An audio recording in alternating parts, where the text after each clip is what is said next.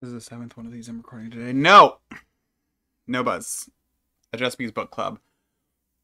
What's up? We're talking about Mary Cappello's lecture today. Um, this is the first book in the Undelivered Lecture series by Transit Books, a series that I'm just absolutely over the moon about. Um, it is you will have caught this, I assume.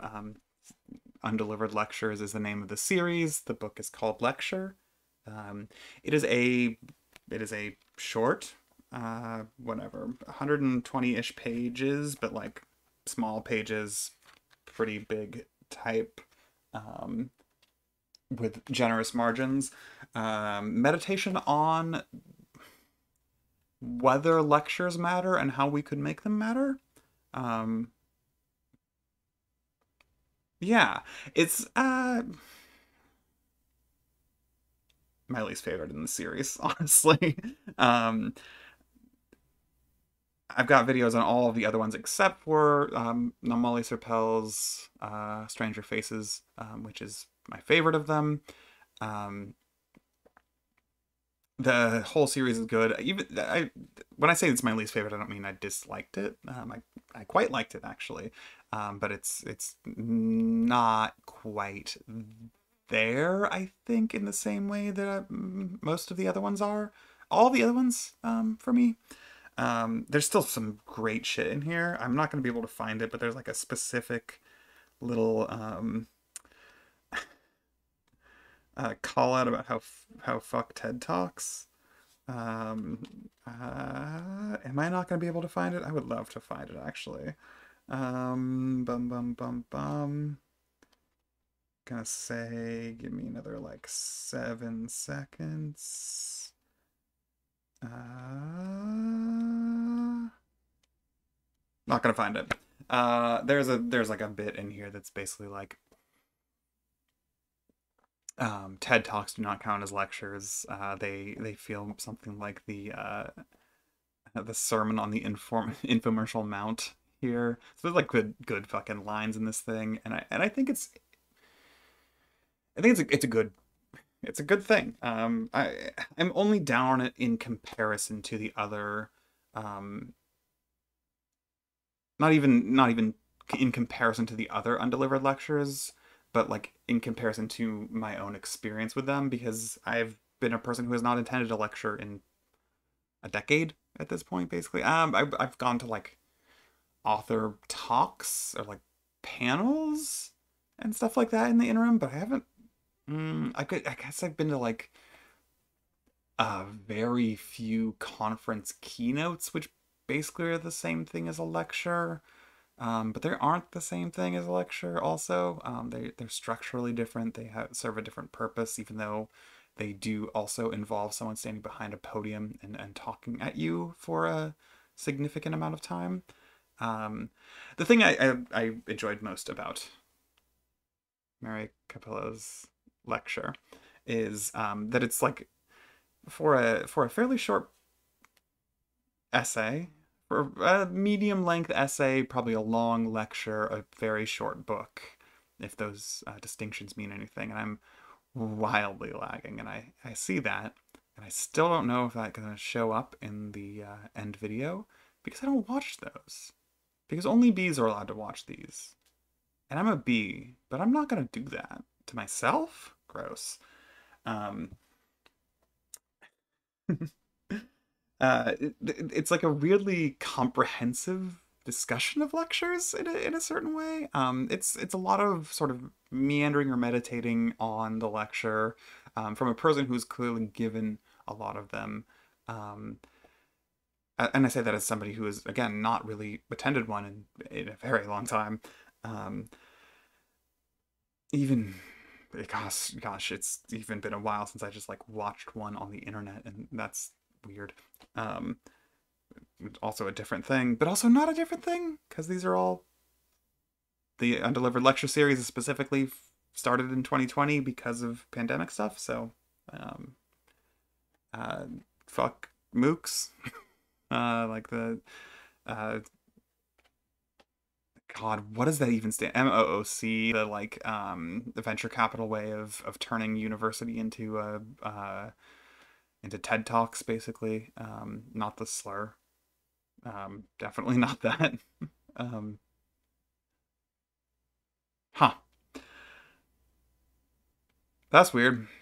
I kind of wish I edited these, but I don't. So, I mean, multi online course things, multi something online course, MOOC. I haven't thought about that discourse since like 2015 or 2016, I don't think. Um, Yikes. I feel weird now, as I should.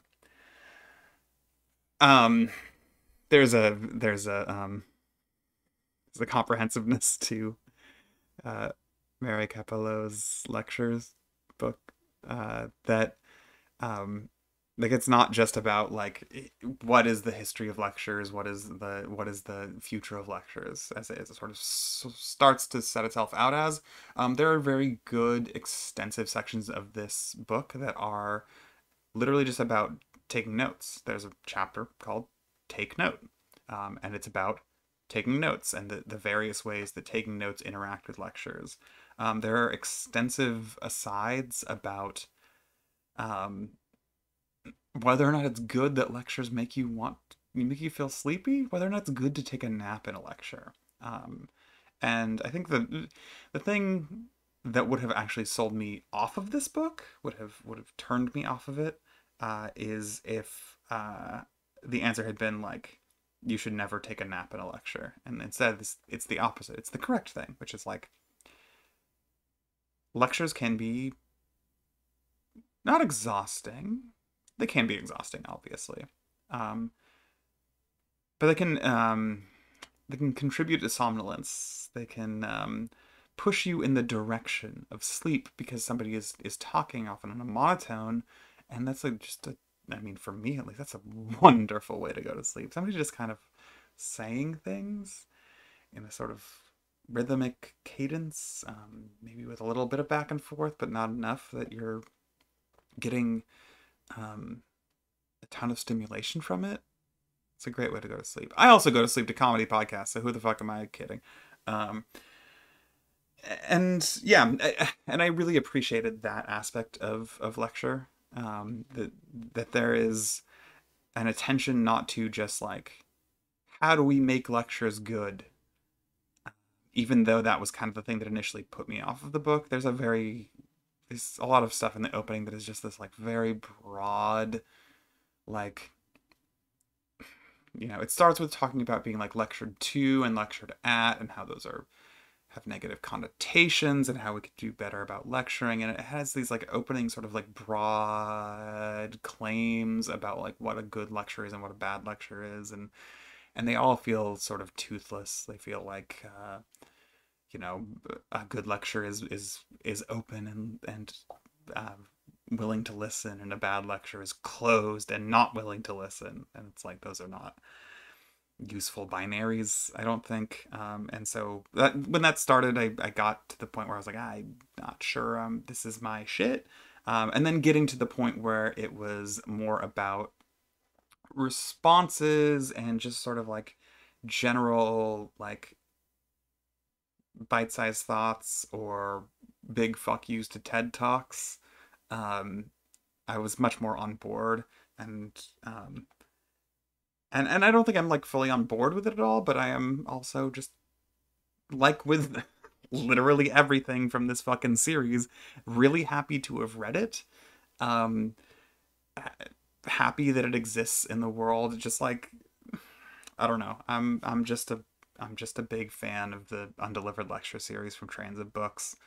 And now that I have covered all of them except for the one that is my favorite on this channel, I'm gonna say, hey, hey, you, I really appreciate it. Thanks for not watching.